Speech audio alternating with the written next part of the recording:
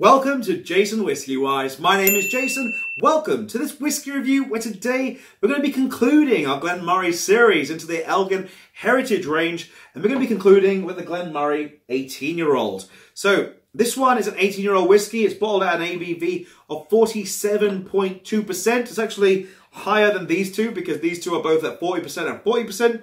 And in terms of the cask selection, this one actually is written very well here. It's in first fill American oak cask. So the actual distillery is the Glen Moray Distillery. They're owned by the parent company La Martinique. I can never say that name. I'm probably never going to be able to pronounce it till I go back up to Scotland and then learn it from the master distiller himself. And in terms of the region, it is from the Speyside region of Scotland.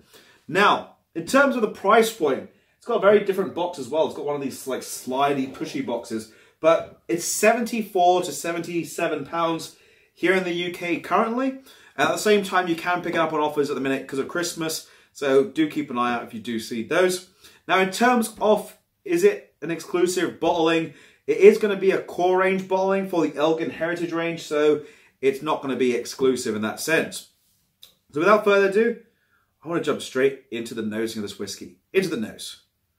So starting things out on the nose of this one, the 18-year-old is kind of like a dessert in a glass, and I really am like bowled over the amount of notes I'm getting on this one on the nose. So first things up, you start with a nice, sweet sort of clementine character. You then develop one of these things over here, what we get in the UK, it's called scones. It reminds me of buttered scones. Oh, it's very interesting. Oh, and then from that, you then go into like a custard tart where you've got this lovely pastry, this vanilla custard rolling in the middle. A bit of icing sugar just dusted over the top of it.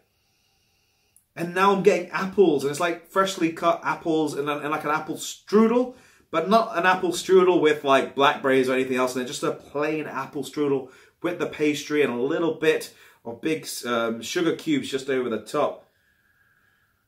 Maybe sort of a little bit of a lavish serving of vanilla custard on the side as well to go with it. And it does have a very interesting note on the back end of the nose. To me, it reminds me of a fruit I had in Taiwan. It's called a star fruit. I'm not sure if we get them over here, but actually it doesn't look like a star when you hold it upright, but when you turn it sort of long way around, it looks like an actual star. Really reminds me of the star fruit. And not to be confused with the Sharon fruit, because I have heard people here in the UK call a Sharon fruit a star fruit. Two different things. I do get a little bit of that grassy character that I actually found on the 12-year-old, but this one now is a bit more like a citrusy, grassy note. For me, I'm going to pinpoint that to lemongrass. And there's that apple note again, but it's like freshly cut apples, but at the same time like pears, and it's like a fresh fruit salad almost. Wow. I'm really impressed with the nose. Fingers crossed it holds up on the palate. So into the palate, slanger guys. So starting our opinions, and I say our opinions on the actual palate.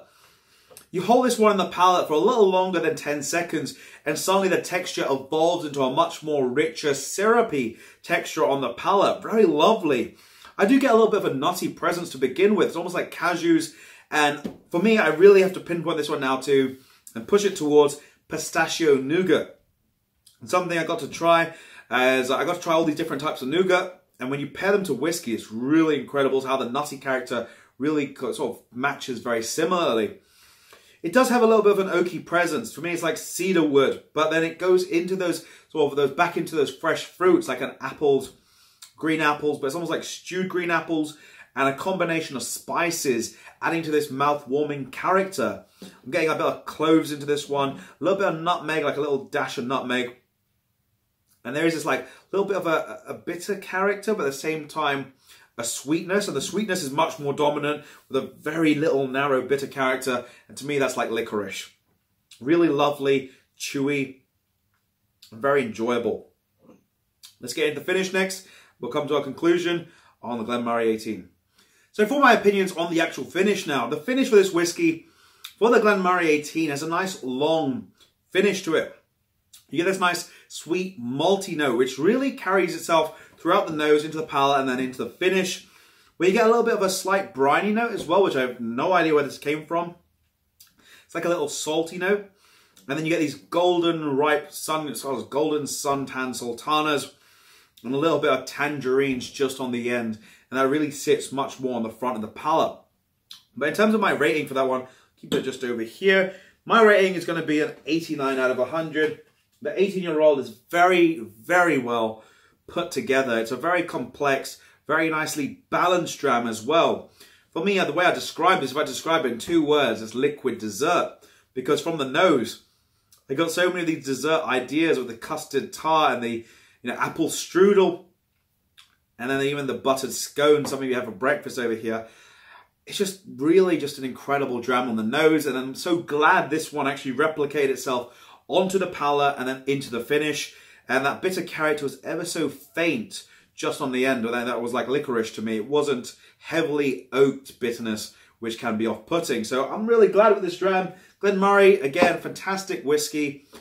89 out of 100. Let me know your thoughts down below in the comment section if you've got a chance to try this one. If you've not, then fingers crossed, fingers crossed. I think it's coming out to the America very soon as well, because I think they've got 2 ambassadors, one East Coast, one West Coast, but I'll confirm that, guys, with you as well. If you have enjoyed, drop it a thumbs up. Be sure to hit the subscribe button over there if you are new to the channel. And also be sure to check out some other Glen Moray videos I'll leave on the screen. But that's been me, JasonWhiskyWise, Mr. Bananas, and we'll both thank you, and we'll catch you for the next video. Slanger.